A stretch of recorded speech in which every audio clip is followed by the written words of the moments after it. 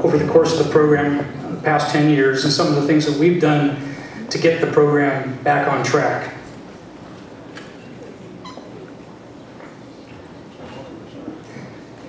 Metro is the regional government for the Portland area and about 24 surrounding communities. We're responsible for solid waste planning, waste production planning, and we also have some operational responsibilities running a couple of transfer stations. About 10 years ago, the city of Portland wanted to move forward with commercial food scraps recovery and approached Metro because since we run the transfer stations, they were going to need us to partner with them to get a contract in place and move the material through our stations to a processor. So we went through a procurement process and ultimately contracted with Cedar Grove Composting. They're a Seattle-based company, and they proposed to transport the material from Portland 170 miles north to a facility outside of Seattle as a short-term solution, and the longer-term solution was to eventually site a facility in the Portland area. Early on, we made the decision to include a number of non-food items, largely wax corrugated boxes and compostable serviceware.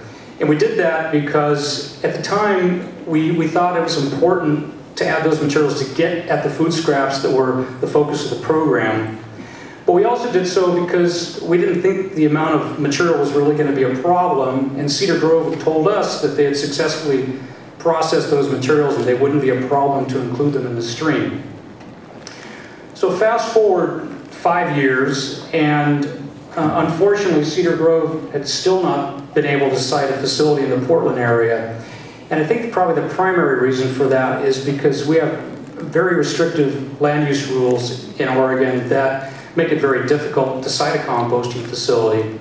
But we were pleased to learn that Recology had purchased a yard debris composting facility about 20 miles away from Portland, and their plan was to make upgrades to that site so that food scraps could be processed there. By 2010, the program had grown to about 1,000 businesses, mostly all within Portland, and the suburban communities were now looking at joining the program.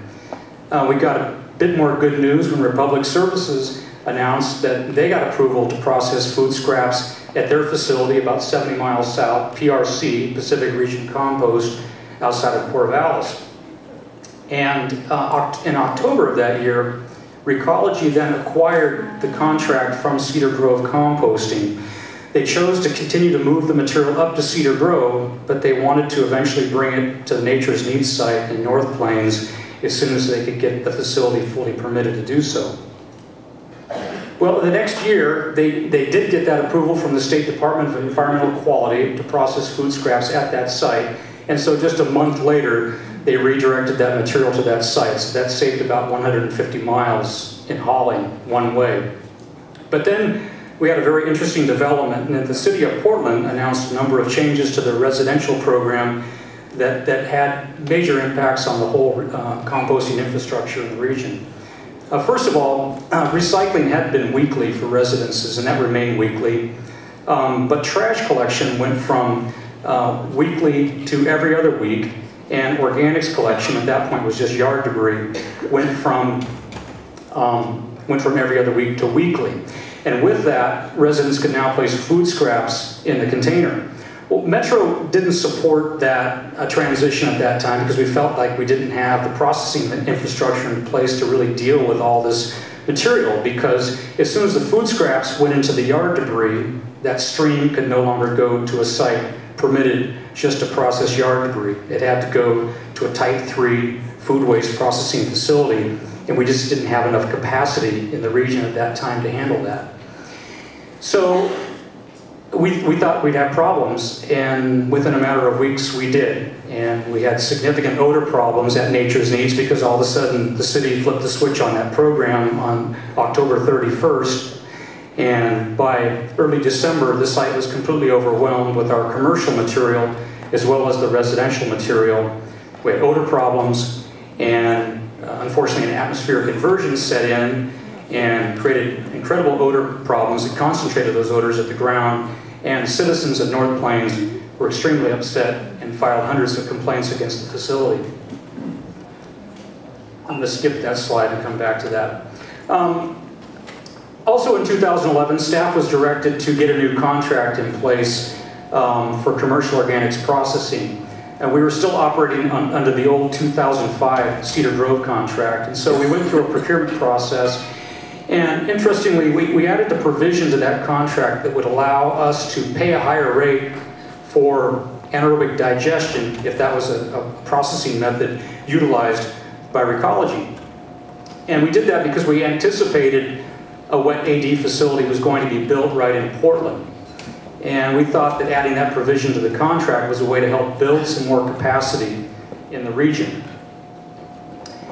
But things got more interesting in January of the following year, 2013, when the Washington County Commissioners, due to all the pressure from the citizens in North Plains, voted to prohibit any processing of commercial organics at Nature's Needs. And so that put Recology in a jam. It put us in a jam as well. And they started to move the material north into Washington State with one-way hauls of 228 to 255 miles each for these two facilities, Lens Enterprises and Royal Organics.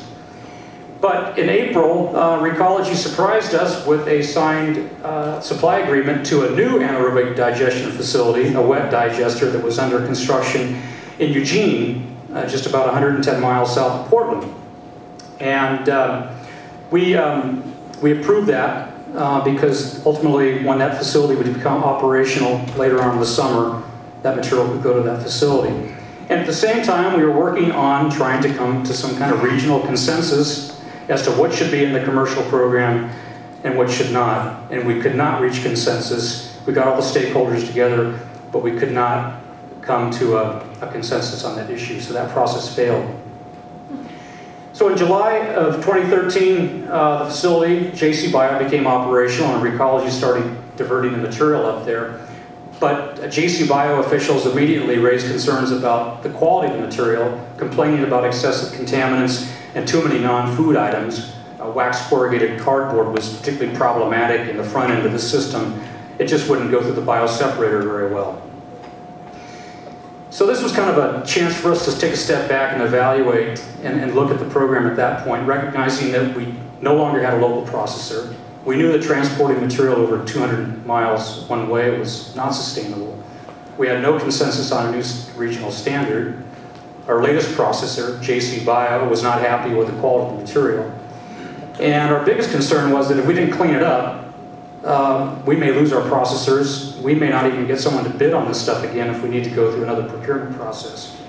So we unilaterally made the decision for material coming to the main Metro Central Station that, as of November of last year, could no longer contain wax or regular corrugated cardboard. And then just 17 days ago, we imposed the second part of the standard, and that excludes all non-food items, with the exception of coffee filters, tea bags, and BPI certified compostable bags. We did a lot of outreach to the generators, to the haulers, and we even provided a written feedback to the haulers on every single load that was coming in, and site visits and technical assistance. But I'm really pleased to say that this transition's gone exceptionally well. As of today, we've only rejected about, I think about 4 loads so far this month, and that's out of typically somewhere around 350 loads received per month. Material looks much better. Our processors are a lot happier. I say processors because most of it goes to JC Bio. A small amount does go to a composting facility. And finally, I think we've got the stream to a point where it's really an asset now and not a liability. So that concludes my presentation. I'd be happy to take any questions.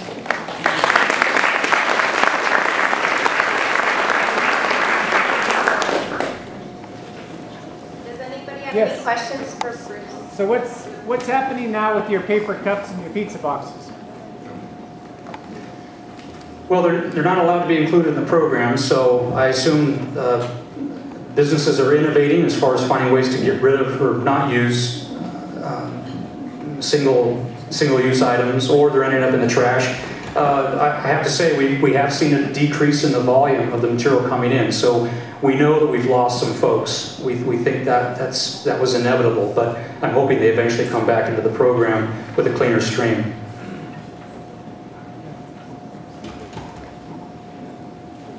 How do you collect the commercial material? Is it a BPI certified bag? Is that it? Yes. Is that the only way? Yes, correct. How would you have done things differently if you had to start over again?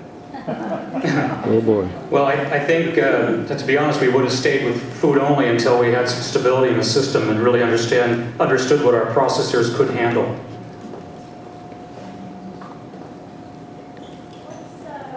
What's the contamination percentage and the low thing we see especially on the class of evidence we have issues with class Can you repeat the question, please? glass contamination and the loads that we receive? Percentage of glass. Glass contamination? There is some glass. We see some glass, but I wouldn't say that it's at a problematic level. You had talked about introducing the every other week garbage collection at the same time as collecting food scraps. What was the kind of tonnage or volume change that you saw in terms of reduction of organics out of the garbage? And your question was, what was the impact on the volume collected as a result of that change? Volume or by tonnage? Yeah, certainly there was an increase in volume, but I think it's kind of tough to isolate what that was and what it was due to, whether it was just the inclusion of food or increasing collection frequency of organics, and then of course the impact of dropping garbage collection to every other week. So kind of three factors that could have influenced that, but certainly garbage went down, organics went up. Any more questions?